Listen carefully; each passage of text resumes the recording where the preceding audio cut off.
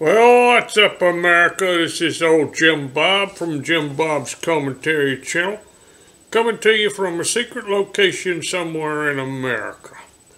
Well, the news media and governmental politicians are getting all over this bi-gender bathroom situation, and I thought I'd just give you my 2 cents worth about it, you know. The news media, thing is, CNN News, they're probably the worst one, I don't know. Could be Fox's worst too. They're all bad. Anyways, they just love to promote anything has to do with sex. Sex. See, because sex sells, that's why. They don't give a damn whether it hurts somebody or not. They just want to do it. And they got to get their ratings up, you know, and so they want to talk about stuff like bi-gender and LBDJs and all that kind of stuff, and homosexuals and bisexuals, and oh God, there's so many damn sexuals now, I don't know how to even keep up with them. I mean, when I was coming up and becoming a young man, there wasn't but a couple of things you had to figure out. It was either you was a man or you was a woman. If you had sexual organs on the external, you was a man. If you had the sexual organs on the internal, you was a woman. I mean, it was pretty simple back then, but nowadays they got all kinds of this gender stuff. And, I can't say one way or the other, whether it's right or wrong. I know what I am, and I don't want to fault nobody else if they are the bi-genders or whatever. So anyhow, here's the deal.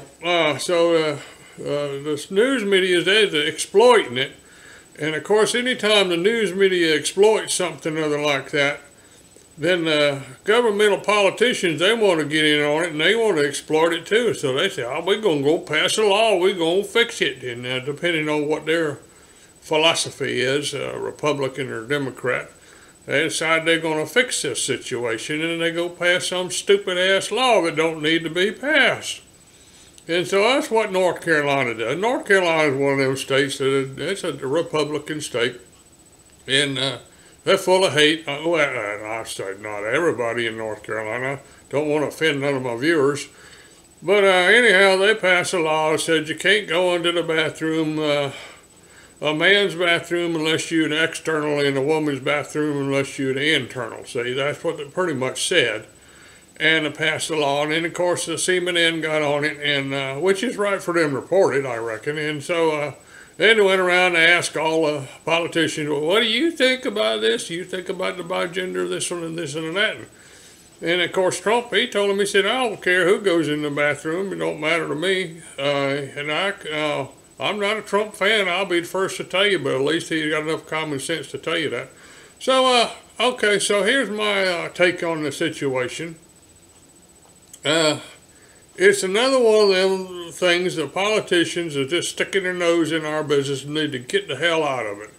It don't matter. Right now there's a bi-gender man dressed as a woman going in a woman's bathroom, going to the bathroom, and you don't even know it. And the same thing about a man going over in the man's bathroom, you don't even know it unless, well, I got to throw a little humor in here, unless the